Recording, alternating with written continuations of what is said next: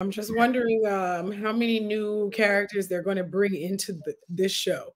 Like the Morph's not part of the original lineup, but now he's in, and it's like kind of seamless. I thought it would be weird to throw someone who wasn't from part of the original group in, but it wasn't bad. He's okay. It's okay. They're okay. Do you think? Okay, so do you think they're gonna do?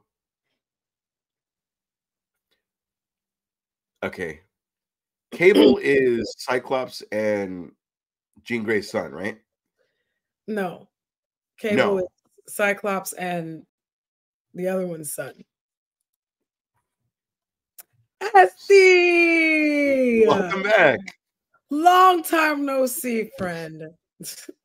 Again, Cyclops is I'm sorry, Cable is Cyclops and whose son? Madeline Pryor. Don't spoil it. My bad.